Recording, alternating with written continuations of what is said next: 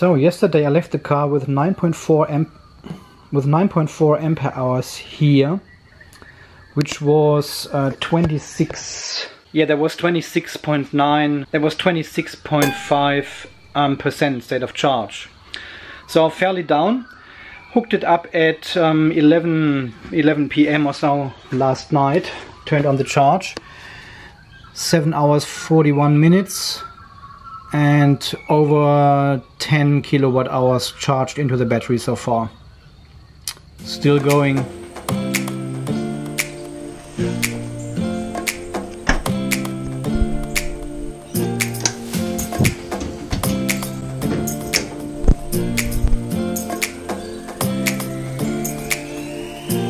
So charging time was 8 hours and 10.4 kilowatt hours into the battery.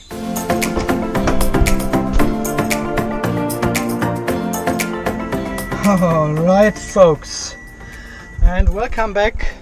At Nuski has subscribed to your channel. Thank you at Nuski. Welcome back to another episode of Unplugged TV Australia. Sunny hot, I was just going to say, but it's not. It's only 23 degrees, look at this. Beautiful. Expected 30 today. 28.1 ampere hours since last usage. 106, you see it's close to 38 ampere hours and it was on 26.5 or so.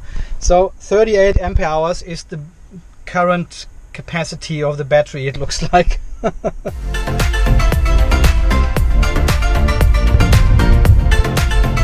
So Monday morning. So I'm not driving to work this morning. I will bring the car to the workshop. The next 3 days it will be in the workshop to get the bonnet repaired. Where I had this, whatever it was, branch, kangaroo, whatever hits my bonnet, I don't know.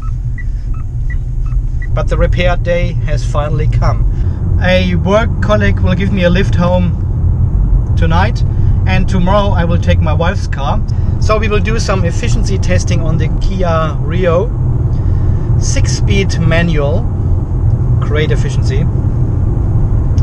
And on Wednesday I get a lift to work from my work colleague again. And then I pick up the PHEV again with a perfectly repaired bonnet, I hope. Yeah, we have used these repairs before for my wife's car. There was a timber was fallen over in the shed where she parks and smacked on the top roof between the A and B pillar. Left an ugly dent in there, so we got this repaired as well with them, and absolutely stunning. So I've got good, so I'm very confident that they are doing a great job.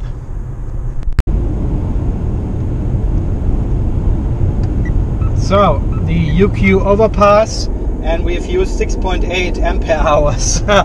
Smashed it this morning. I'm late. The repairer is only a few kilometers away from where I work, so it's very convenient to actually leave the car there. I fully charged it this morning because it doesn't get any charge for the next couple of days, I would say. So the car will be sitting at the repairer side with a 60% state of charge battery, so in optimal condition basically. And I don't need to worry about anything happening to the new battery. And as you can see, we are down to 35 ampere hours, which is a 92.4% state of health. So it has dropped a couple of times. I haven't filmed this because you've seen this so many times now, but it keeps dropping. So next week Monday I will have an appointment with my local Mitsubishi dealer here, and the car goes in for the triple procedure then, which I'm very excited about. So 1 week to go until we get the triple procedure, and then the fun begins. We need to develop some strategies to actually measure degradation then. The state of health on the dog will not change for a long time, I think. At least this is my expectation, but I don't know, because the battery is now already 2 months in use. So it may not go up to 40 ampere hours anymore. There might be some natural degradation already. I have driven 2,800 kilometers around since then, since the battery replacement. And the state of health may not be at 100% anymore, which is 40 ampere hours. So it will be very exciting next week. So let's see what's happened. So we have arrived now with 72.6% state of charge. We leave the car here with 82,735 kilometers, 25 kilometers on the GOM. Yeah, I'll leave this one as it is. Okay, let's bring the car in. Thank you. See you Wednesday. Thank you. Bye. Thank you. Diesel one, eh? No, electric. Electric. Oh yeah, there it is. Electric vehicle. No noise. Yeah. No noise. So don't worry when you start it up, it doesn't make any sound. See, they're talking about making something that makes the sound on these cars now. Yeah, it has this built in, dangerous. but you turn it off all the time. It's Oh, just yeah. annoying, yeah. It makes this little artificial sound, you know, under Yeah. under 15 kilometers or so. Right. Yeah. Apparently pedestrians are walking out in front of them. Well, if they're just relying on their ears. You know what they're doing though? They're Yeah. on their phones. Yeah, that's right, that's right. Yeah, They walk exactly, straight yeah. across. They don't even check the lights to see Yeah. if they're supposed to walk across the road or not. Yeah, yeah, yeah.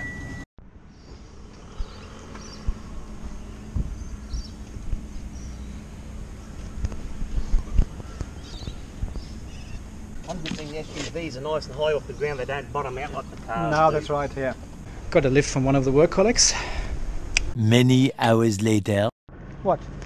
This is my lift? This is it. This is as good as You it walk. gets. But she's reliable. You can actually vacuum this dust here. As I'm told all the time, it's her car. Is it? That's your car back? Yeah. What? Well, Hey, hang on, is this a hair?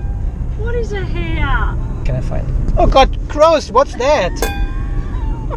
What? It's only bloody paper. Mm. Cleaned up your Water nose on this morning It's with only it? got water on it. It's Or not wiped your whatever with it? your car in the shop, or is it getting? Yeah, no, it has a dent in the bonnet for the front, Oh. so yeah, get this fixed. Whose car? Wife's car or your Not car? mine. Where'd you get a dent in the front? I have no idea, I've freaking no idea. Ah, 3,000 RPMs. That's all it's is got. that good? She runs on the smell of an oily rag. That's about all that's left in it. Half the Yours time. is good. Yeah. Mine's good on petrol. Is it? That was the worst stop he's ever been. That is amazing technology. You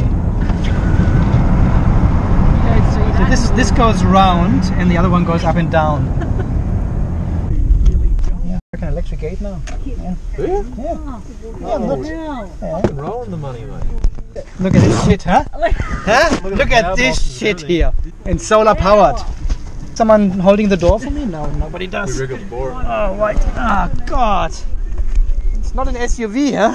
You need to. Are you coming to the front? Hey, guys. See you, dude. Thanks for the lift.